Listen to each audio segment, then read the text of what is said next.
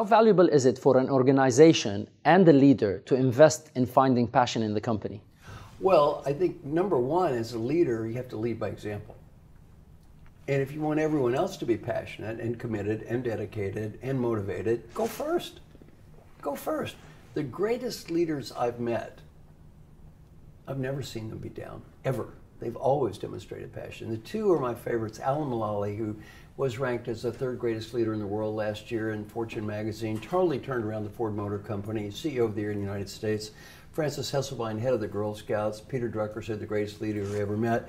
Winner of the Presidential Medal of Freedom. I've known Francis probably 30-something years and Alan 25 years. I've never seen either one of them be down once. Amazing. You know why? Why? It's showtime. I love it. I was with Alan after 9/11. You have to realize at that time he was running Boeing commercial aircraft. How awful is this? 9/11. Yeah. The phone is ringing off the hook. Orders canceling every second. The airplane he loved was used to kill people. It was awful. Next day, what did he say? Showtime. For the great leader, he said, this is what I get paid for. Anybody can have passion when times are good. It's when times are hard. That's when the great leaders stand out.